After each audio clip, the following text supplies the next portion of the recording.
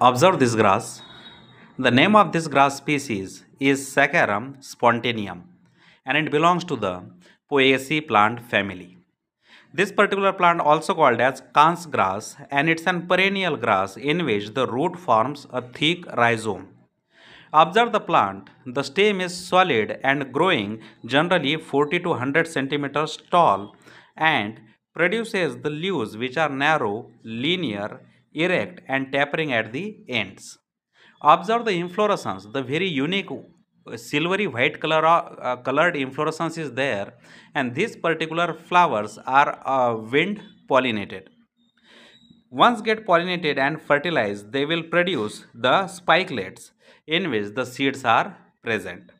These types of the grasses are very common in the river beds or in the low-lying or waterlogged areas.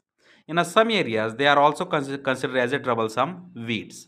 So remember the plant species called Saccharum spontaneum belonging to the Poaceae plant family.